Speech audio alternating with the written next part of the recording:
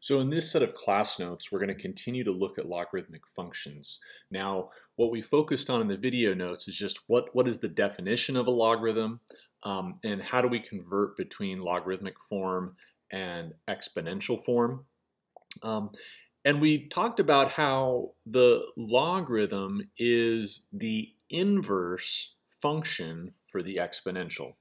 Okay, so based on that fact, we're going to start here with talking about a few properties that graphs of logarithms have, and we'll talk about why that makes sense.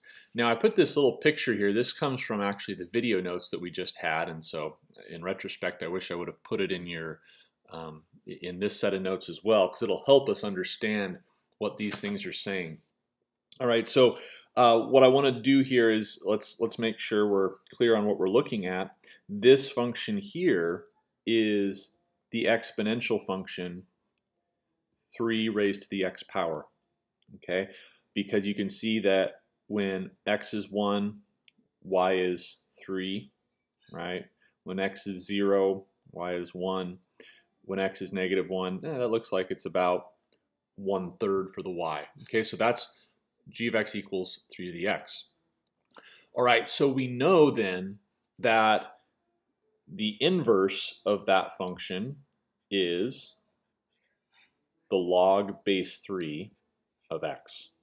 Okay, and so we drew this picture in the last video, and we use that property that if a particular point, you know, like 1, 3, is on the graph of the exponential, then flip-flopping the x and y should be on the graph of the logarithm. Okay, so with that, now let's take a look at anything that we might be able to really get a handle on in terms of properties of logarithms. Okay, so the first thing is that the log base b of x is always going to contain the point 1, 0 and b 1. And the reason for that is because the exponential always contains the points 1, b and 0, 1. So flip-flopping the x and y is what gives you these two. Okay, so we're talking about this point and this point here. All right. Now we have a vertical asymptote at x equals 0, right? You can see that it looks like the graph is approaching the y-axis, but never actually crossing it. And we know that's the case because we know that for the exponential g of x equals 3 to the x, there is a horizontal asymptote at y equals 0. So if you think about what happens to a horizontal asymptote when you reflect it over the y equals x line, well, it becomes a vertical asymptote.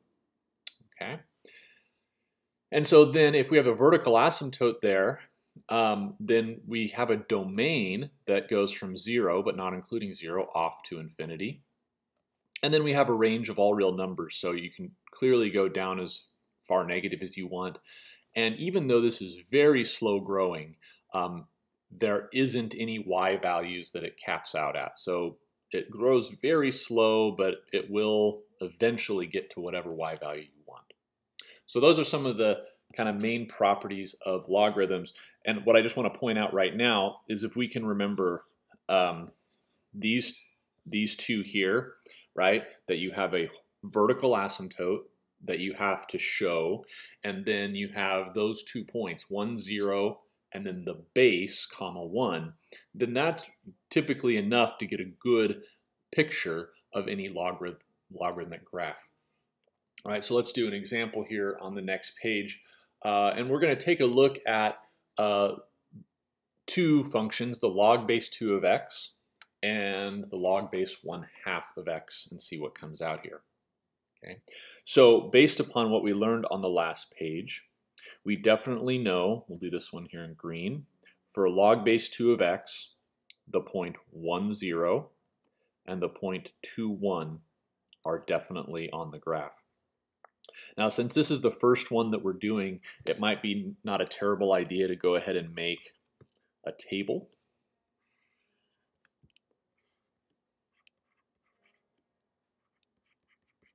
All right, so we just put in x equals 1, the log base 2 of 1.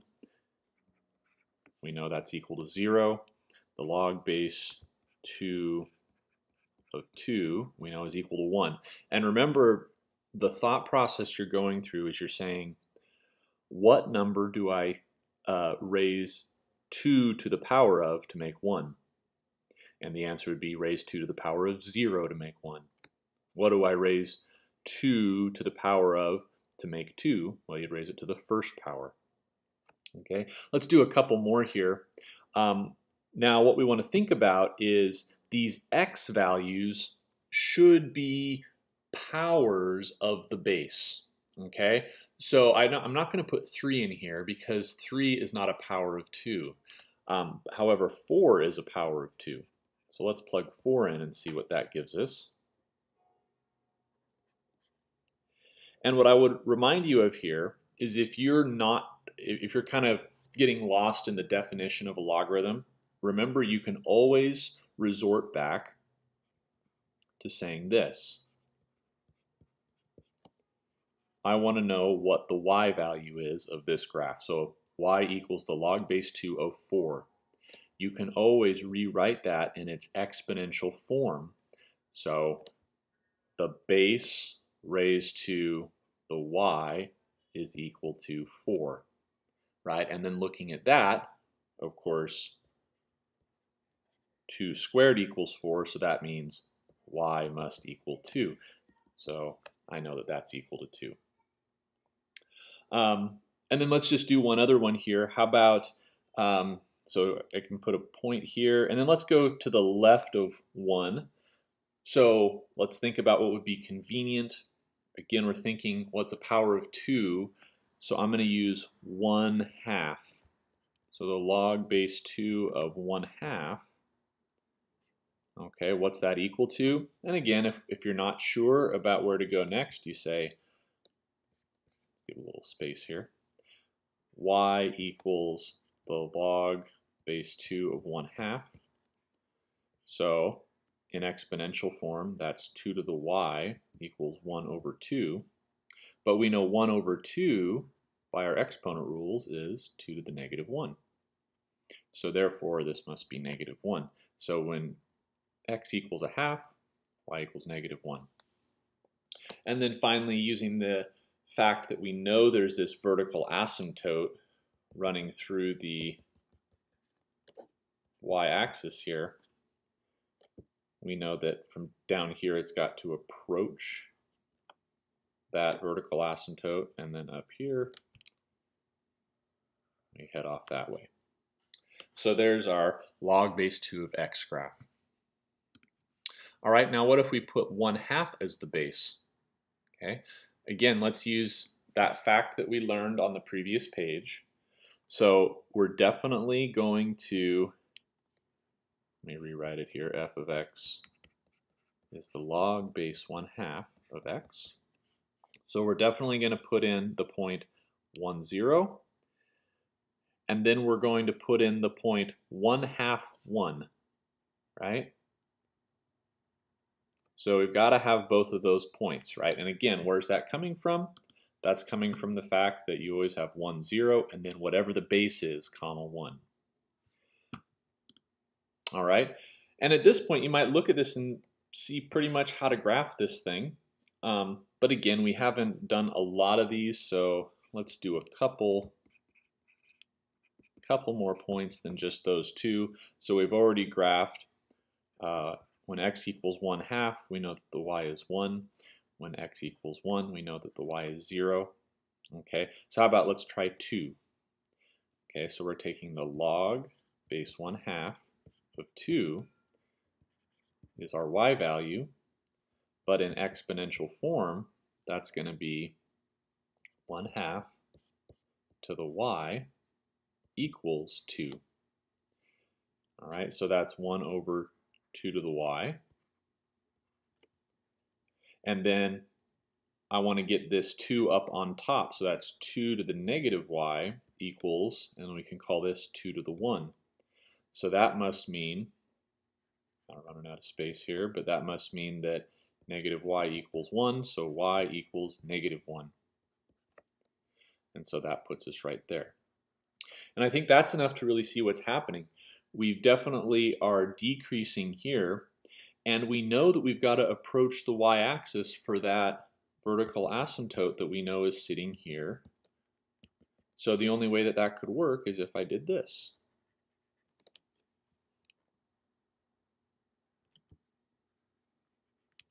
All right. So there's a picture of log base 1/2 of x. Now, two very different looks here with these two graphs.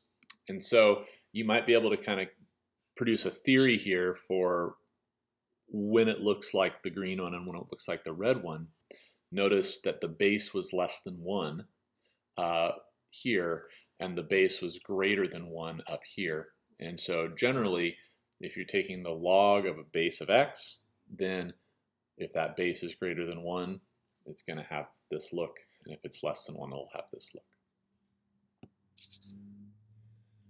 So what we just learned here is really to graph the toolkit function of the log base b of x. Okay. However, we also know how to do transformations. So we learned all these toolkit functions at the beginning of the quarter. And so if we've added a toolkit function, then we should be able to do all the exercises we did with those earlier toolkit functions, which would be graphing transformations. All right, so if I look at what's happening here, we have the base of 3, and so I've got this x plus 2, right? So what is that? Well, it's happening to the x, right? So I'm thinking it's going to be horizontal. And it's addition, so it's a horizontal shift. And it's a horizontal shift, I guess it would be left 2, right? Remember, horizontal being kind of the opposite, so plus means go left. So let's think about what the important parts of the logarithm graph are. It's those couple of points that we talked about, and it's the asymptote, right? Now, normally, the graph of y equals log base 3 of x has a vertical asymptote at x equals 0, right? But if you shift a graph left or right, then you're also going to have to shift the asymptote that much. Just like when we were doing exponentials, if we shifted the exponential up or down, we had to shift the horizontal asymptote up or down. So if I'm shifting left 2, then my asymptote is now over here. Instead of at 0, it's happening at -2 instead. Now, it's important that even though when you put these kind of functions in a graphing calculator, it won't bother to show the asymptote. Make sure that anytime I'm asking you to graph it, you do show the asymptote if it's anywhere besides the y-axis. So you're going to put that there. And then remember what we knew about this, right? It contains 1, 0, and 3, 1, right? Those are the two points that we know for sure are on this base graph here. So the way that I would think about this is when I went over 1 from the vertical asymptote, my y was 0. When I went over 3 from the vertical asymptote, my y was 1. So I want us to think of where our vertical asymptote is now as kind of our new 0. So when I think about it contains this point, I'm going to go over 1 from the vertical asymptote, and y will equal 0 for that point. I'm going to go over 3, 1, 2, 3 from the vertical asymptote, and y will equal 1 at that point. And then at this point, we are confident that it's got this shape to it because the base is bigger than 1, and that's what these 2 points are indicating. So at this point, I feel pretty confident in being able to sketch a pretty decent graph of this function. So just applying that idea of a shift to what we're learning about logarithms. Let's take a look at another one here. So again, and let me go up here a little bit because we can use this same information because I'm using the log base 3 here as well. Okay, so notice in this one, nothing's happening to the x, right? So we have no horizontal shift. So that means that our vertical asymptote stays put, right? It's still right here at x equals 0. All right, but what do we have here? If this negative's out in front, this is going to be a vertical flip. And with this -1, that's going to be a shift down. All right. So what does that mean for us? Well, it means that we have these 2 points, right? When I go over 1 from the asymptote, then my y value is 0 on the original function. Okay? Well, what would a vertical flip do to this? Well, it would do nothing, right? Because my y value is 0. But a shift down would then shift that point down 1 here. All right, and then normally I would be over 3 up 1 from the vertical asymptote. So I'd normally be here. So a vertical flip would put me down at -1. And then a shift down 1 would put me down at -2. And with this, I can confidently sketch what's happening here. Right? I know it's got to have that kind of general shape to it. And if you think of it this way, right? When you flip something that's supposed to look like this, then flipping everything would make it look just like our blue graph here. All right, so I want to take a moment to look at a couple of functions that are already graphed and make sure that we can come up with the equation for them.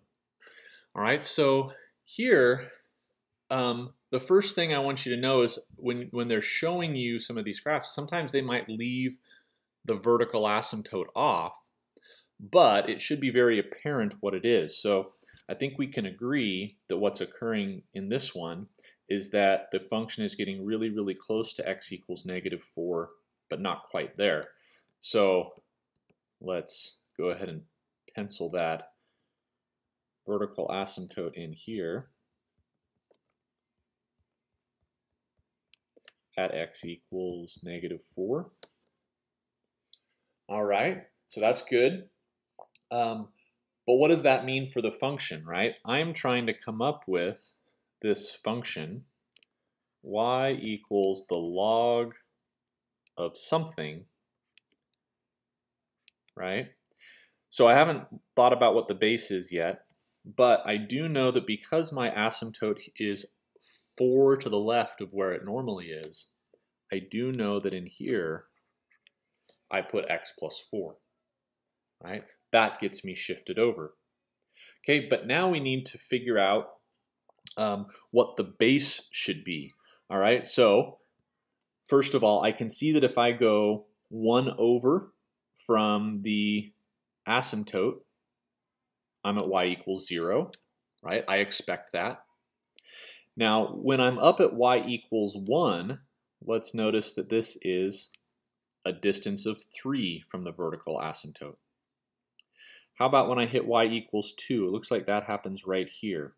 Okay, so that's 1, 2, 3, 4, 5, 6, 7, 8, 9. So from here to here is a distance of 9. Okay, so what it's looking like to me is if I'm over 3 up 1, I'm over 9 up 2, I'm thinking that my base has to be 3, right? Because, why? 3 to the 0 equals 1, 3 to the 1 equals 3, 3 squared equals 9, right? Which is exactly how far I had to go over to get up to a y value of 2.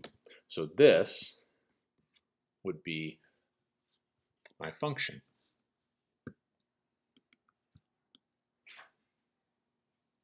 All right, let's do one more here.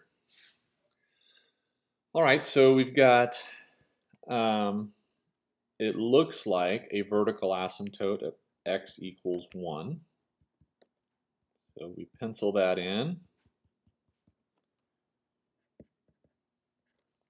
And so that means that whatever's going on here, I'm going to have the log of something, but I should have x minus 1 in the argument of the function. So that shifts it over to the right one. Okay, so there's a couple of ways that we could look at this. So let's go over 1 from the vertical asymptote. I'm at 0. So here I'm diving down, right?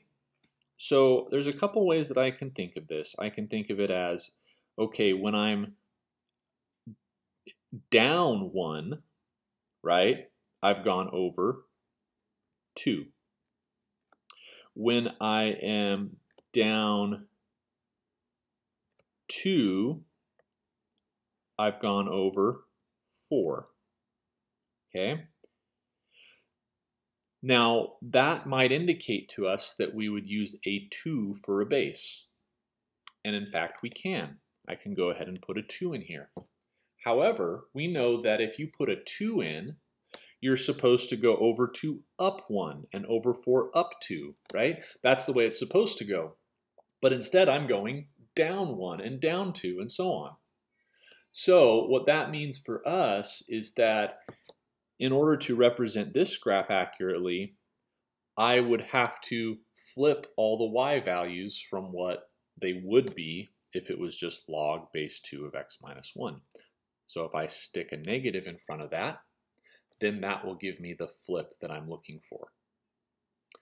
There is another way to approach this same one. Okay, so with, and I'm going to do this in a different color here. Let's see, maybe I'll do yellow. So I could do y equals log, I'll leave that blank, x minus 1. Okay, and so here's the other way to think about it, is to just say, well, bottom line is what happens when I've gone up 1? Well, you can see if I've gone up 1, I'm right here, right? When I'm at a y value of 1. And where is that happening? It kind of looks like it's happening at 1/2.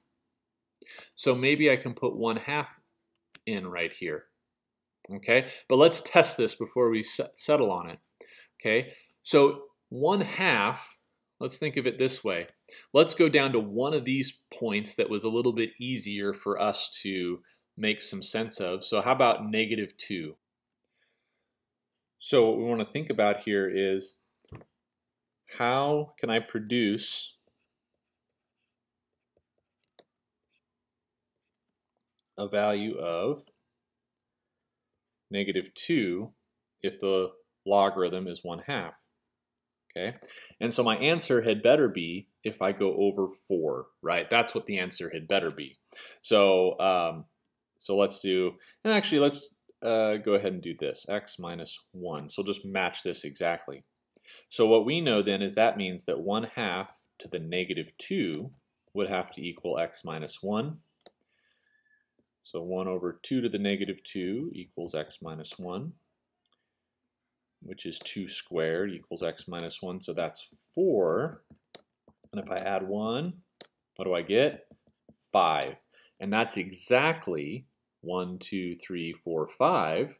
That's exactly the point that gives me a y value of -2. So that's confirmation for me that this would also be an acceptable way to write this graph. So you could go with either one of them.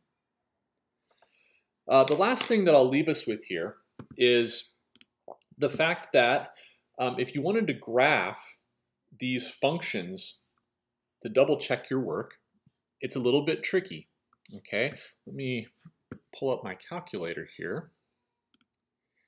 So when you look at the buttons you have on your calculator, you'll see the common log, so that's log base 10, and you'll see the natural log, log base e. But you don't see just the log of some other base. Okay. In the next section, you're going to learn about something called the change of base formula. And it's a way to take any base logarithm and write it using either the common log or the natural log. Okay, so I'm going to explain in that video why that's true. But for now, just let me just write it down so that you can use this when you're checking on things. So so let's see. Let's put this. We'll put this in its own little box here, separate from everything else. So if I have y equals the log base b of x, then that is the same as y equals the natural log of x divided by the natural log of b. All right, so kind of a strange property here. I'm going to go into more detail with this in the next section, but for now, when you're doing problems like this, you can use this formula to double check your work. So if I wanted to check to see if I was accurate down here, what I would do is I'd say, okay, keep that negative sign, and then I would say the natural log of x minus 1 divided by the natural log of 2. Okay, so the natural log of what's inside divided by the natural log of the base. So if I plug that into the calculator, then I should end up with this same exact picture. Okay, so I'll go ahead and type that in. So negative natural log of x minus 1 divided by the natural log of 2. And we'll go ahead and do zoom standard. And if you look at that, that looks just like what we've graphed. And if you wanted to double check your other one there, when we used the base of 1/2, right? Same thing, the natural log of x minus 1, this time divided by the natural log of 1/2.